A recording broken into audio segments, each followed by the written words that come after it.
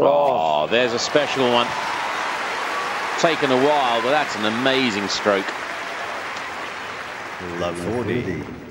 It's a good example of using the wind to your advantage, because there's no way you can pull that ball that short cross-court if you play with the wind, but against the wind you can, especially when you put that amount of topspin on it.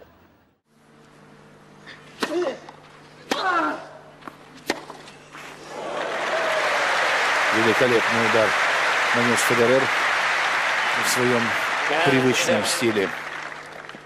Обратный кросс справа, очень короткий.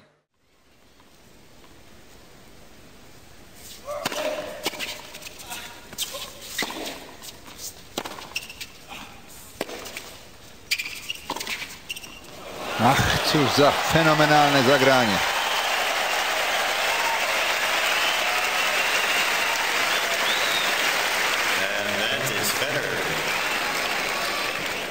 Ten backhand, cóż za cudowne zagranie.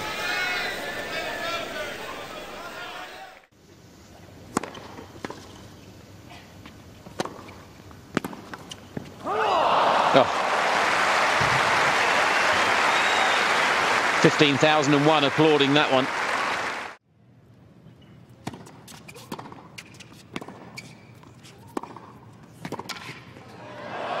Oh, that is so cool.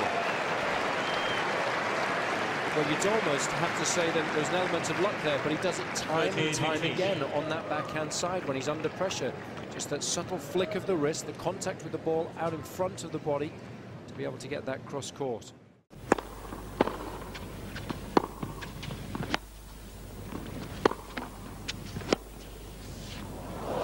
Oh là là, de sa ligne de fond.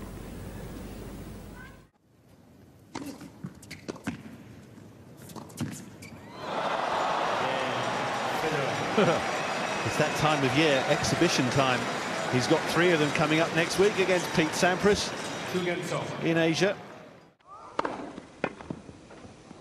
Ты посмотри, ну это сумасшедший просто удар, это случайный прием. Вот сам заулыбался даже Федерер. Ну что ж, иногда везет и так. Так что вот в последнем гейме и он продемонстрировал хорошую технику, ну и волю, наверное, ну и где-то ему помог, наверное, кто-то.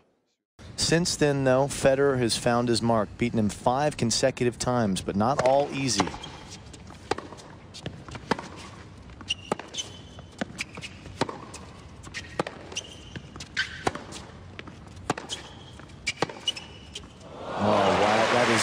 An absurd angle from Federer, who last played this man in Davis Cup in the fall 2007. And that is just crazy, that angle, for the record. If anybody else hit that shot, you'd say they'd mistimed it wildly, caught it way too early, but it appears that Roger...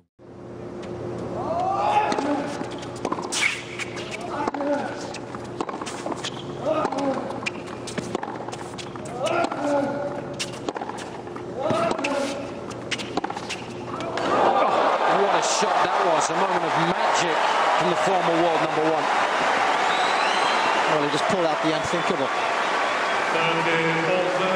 What an angle. Slight change of pace. You've got to take a little pace off the ball to hit the shot.